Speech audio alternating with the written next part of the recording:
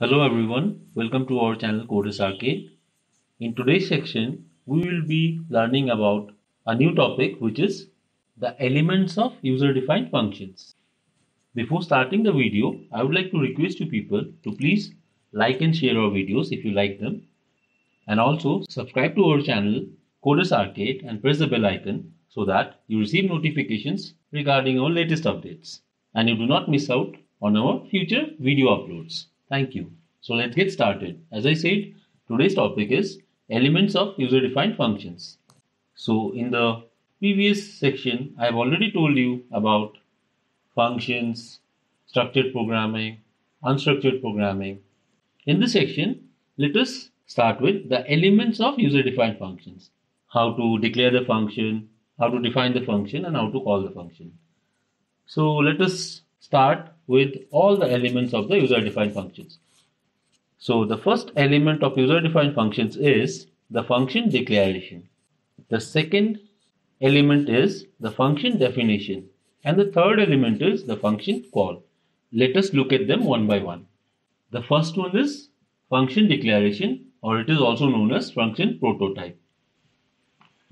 It means that the function actually needs to be declared before calling that function. Without the function declaration, we cannot call the function. So the function declaration part, it actually consists of four parts.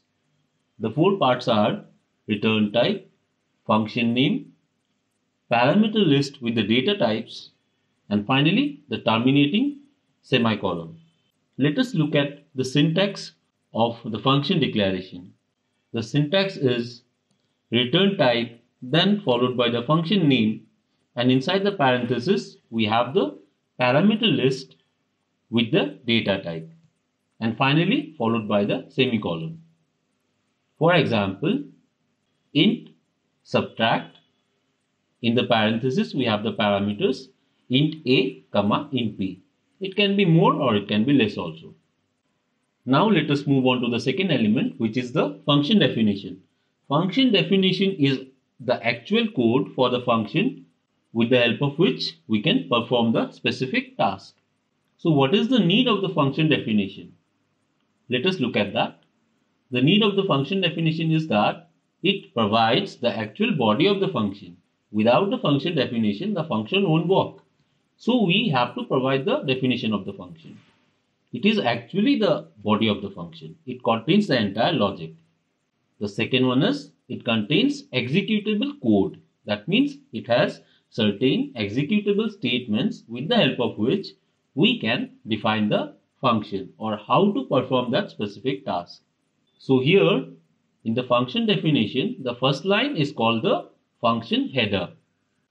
The next very important point to remember here is that the function header should be identical to function prototype, but it should be without any semicolon.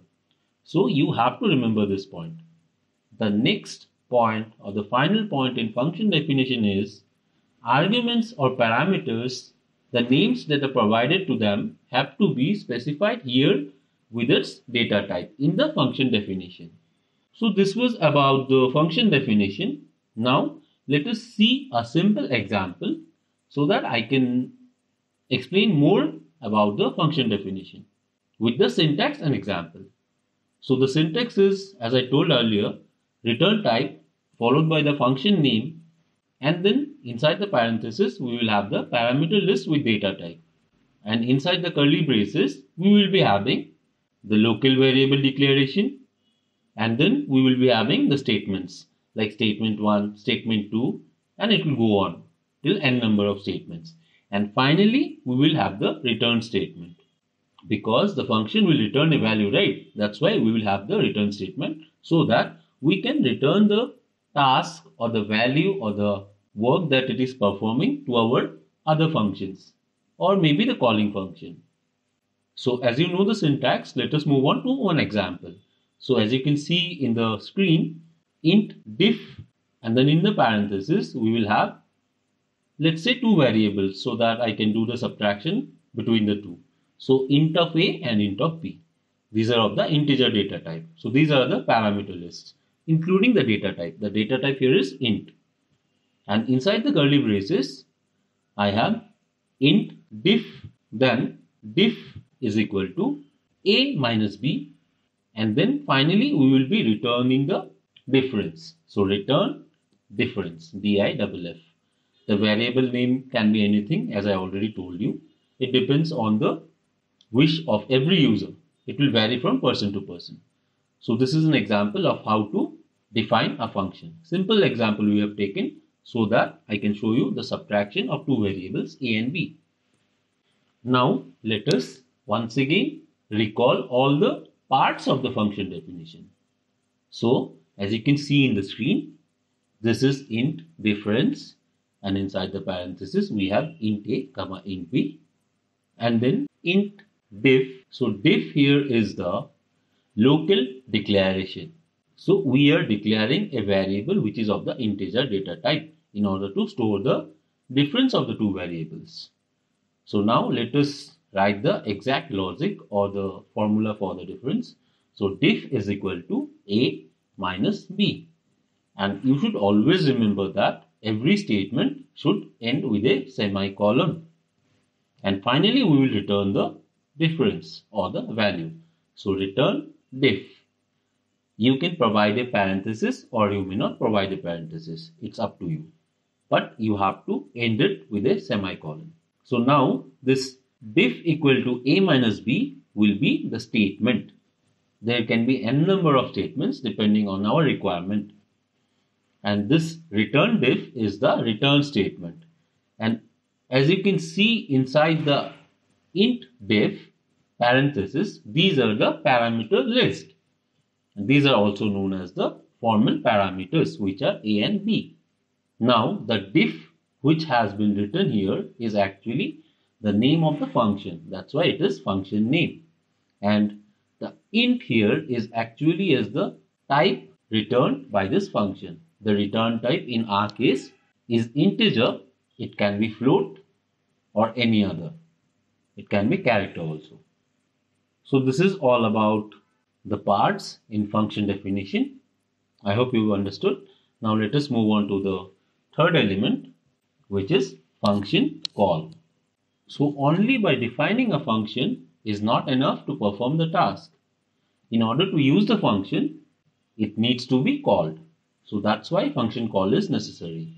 A function can be called by specifying its function name followed by a list of parameters enclosed in parentheses and separated by commas, as I showed in the earlier section.